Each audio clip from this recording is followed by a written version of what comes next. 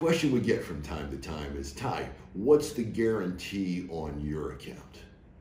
And it seems to me that if you're asking that question, somebody may have given you the wrong question to ask. And here's what I mean by that. If you're asking the question, what's the guarantee? Maybe you've been offered an 8% guarantee on your money. If you're getting that guarantee, first thing I want you to know is you're probably paying dearly for it. Second thing I want you to know is it might not be on the real money. There's two values. When you start talking about an 8% guarantee, there's two values. There's the income value and the account value. The income value is what I refer to as virtual money. It's not real money.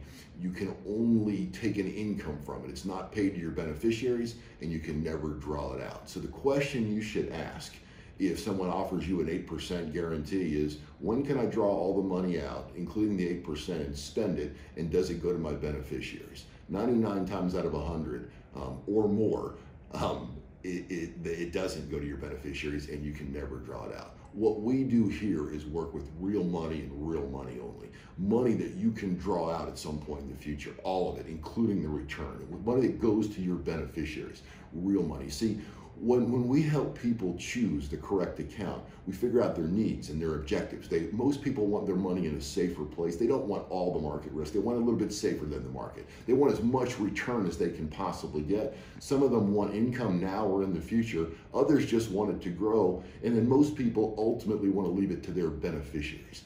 Choosing the right account is about understanding what you're trying to accomplish, choosing the right product to do that, and then ultimately making sure your account's set up for your success. That's what it's all about.